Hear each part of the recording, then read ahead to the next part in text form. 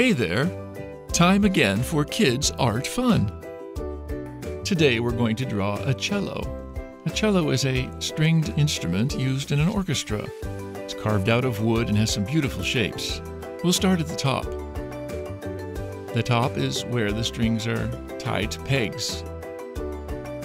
And so you have to put the wood curlicue carved part, and then we're going to do the side of the cello. So watch carefully as you go down, curve outward and down, and then in at a little in part on the face, and then back down again and around. Now try to do the same shape all the way back up the other side, matching the shape. And then up into the neck, where the strings ride and where the fingers push down on the strings.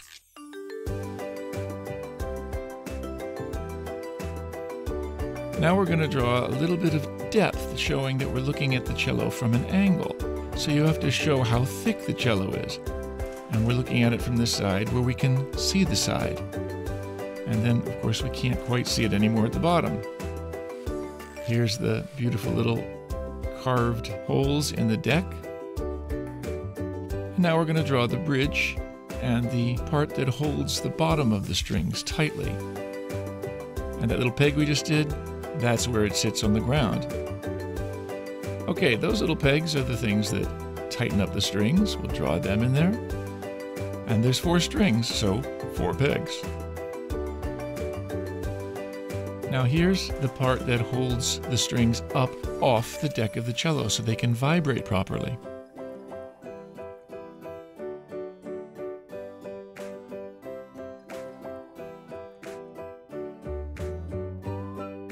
Okay, now we're going to finish the board and color it in. So the part underneath the strings has some different shading. That part of the cello sits above the wood box and is painted black. And is where the people push down on the strings with their fingers to make the music. We're just going to color that board all the way up. Careful to keep it in the lines, not to squiggle over the edges.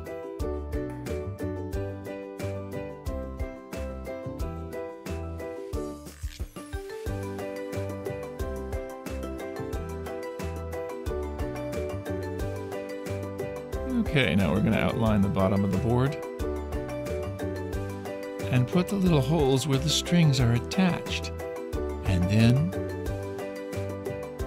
carefully put the strings. You notice that the string goes to the bridge in the middle there, and it looks like it changes direction just slightly there because it's being lifted off the board.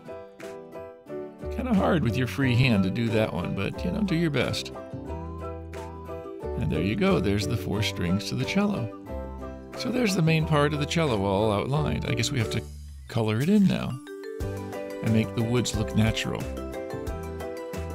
So we're using a really nice yellowy, golden, varnished wood color. These cellos are very, very beautiful. And again, you have to color very carefully all around the shapes, making sure to keep it inside the frame of the cello.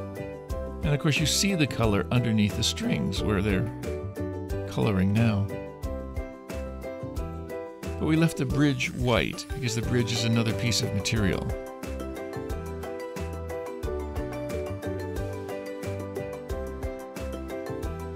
Carefully coloring in the bottom color.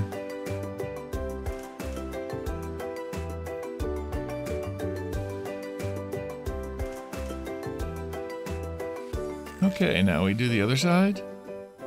Again, being very careful to outline the parts that aren't supposed to be yellow or wood color.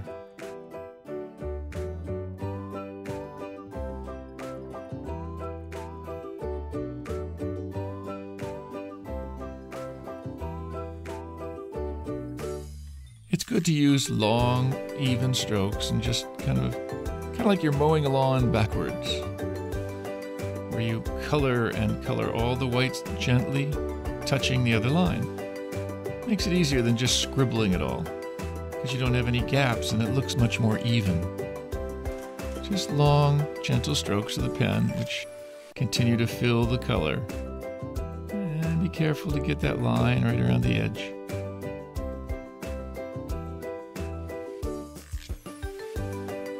Okay. Now, of course, the side of the cello will be a little darker color.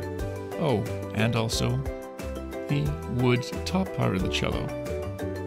But the reason the side is a different color is not only that we're looking at an angle, but also they often make cellos with a darker wood on the side.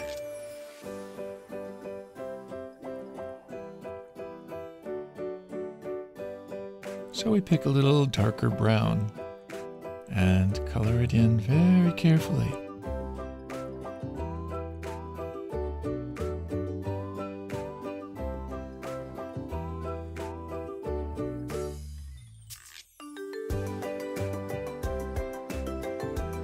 You can see how the cello immediately looks like it has depth, it has thickness.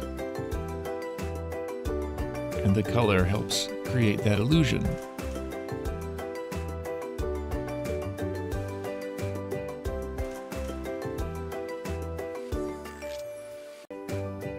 Hold on to the paper, don't let it slide around.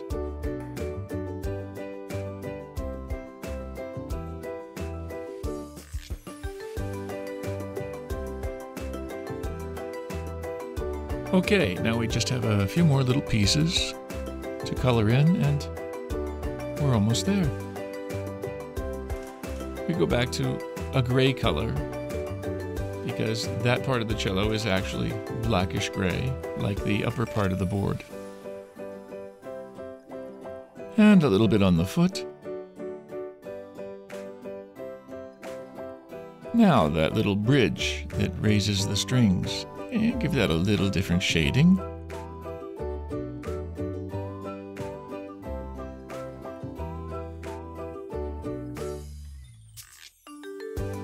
Yes, and we've got the knobs. They could be a nice bluish color.